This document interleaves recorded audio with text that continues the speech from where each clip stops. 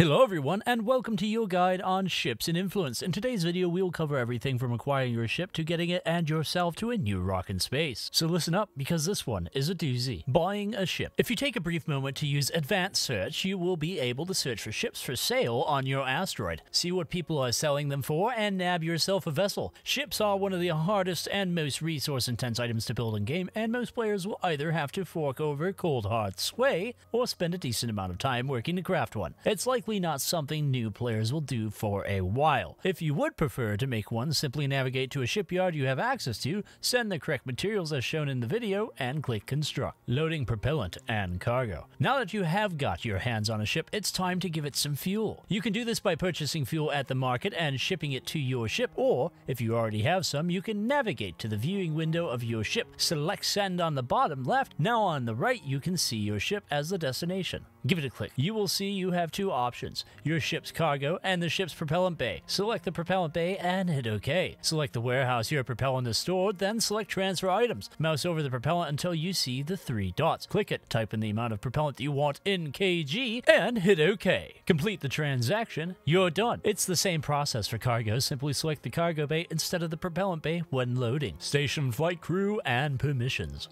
Now that your ship is all fueled up, it's time to get some crews stationed here. In order to do this, select the ship as the administrating crew, select station flight crew on the bottom left. If you want to add a different crew, it's a simple process of granting them access first. Select the keys on the far right, select station crews, select edit allow list, type in the name of the crew you wish to give access and hit update. Select the hamburger menu to switch to that crew, and in the same ship view, select become administrating crew. Complete the menu, then select Station Crew, and you are done. If you don't want this extra crew to be the owner of the ship, you can also select Station Passengers instead to let them ride along without access to the ship. This is good for helping friends or moving your crews about. Listing for sale. While we are here in this window talking about permissions, let's discuss listing ships for sale. In the same permissions menu that you use to change the list, scroll to the bottom and select the caret under ship settings. Select list for sale and type in a price that sounds good to you. Select update. The ship is now for sale. If you wish to cancel the sale of your ship, you can come back to this menu, select not for sale, and update it same as before. Product access permissions. If your ship is going to be hauling or moving goods, it's important multiple crews have permission to add and remove goods from your ship as well. Be sure to add all relevant crews to the allow list under add products and remove products in the ship's permission setting. Getting into orbit. Now with all that out of the way, it's time to get this ship into orbit. Select your ship with the administrating crew. Now select launch from the bottom left. From this menu you can see the propellant cost to get into orbit, and you also have the option to launch quickly using just propellant, which uses more fuel. Or you can use a hopper launch. A hopper launch takes no fuel, but it takes a bit longer to get into space.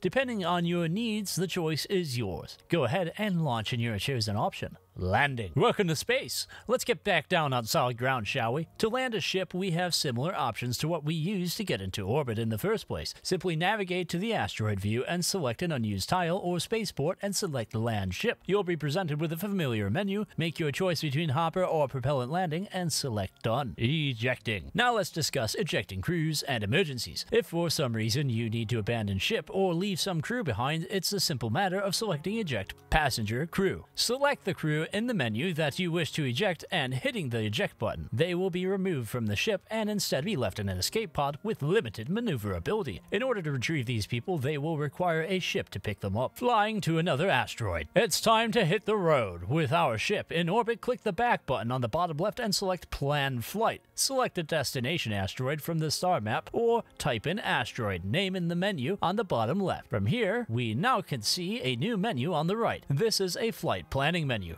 The brighter the color, the less fuel you will use. The darker the color, the more fuel you will use. If there's no color, the flight is impossible. The horizontal axis from left to right represents departure delay, i.e. how long you will wait before liftoff. The vertical axis from top to bottom represents the flight time, i.e. how long you will spend in transit. It's important to watch the data points on the bottom to not only ensure you have the fuel to reach your destination, but that you will also have enough to come back. Be sure to store extra food in your ship cargo as well. You do not want to run out of food while floating in space. Once all that's done, feel free to begin your flight or close the menu. Emergencies. Now that you have all the info you need to fly about, it's important we discuss how to handle emergencies. In the event you have no fuel left, there's a final option. You can collect emergency propellant. This will allow you to make minute maneuvers, or in some lucky cases, you may well be able to complete a trip to a different asteroid. To do this, select Enter Emergency Mode on the bottom left. Now select Collect Propellant. When the action completes, you may have enough propellant to make a flight plan to a different asteroid that you can refuel at. Be sure to never run out of fuel in space. You will not always be lucky. That's everything for today's video. Be sure to subscribe to the channel and join our Discord for more news and tips on influence.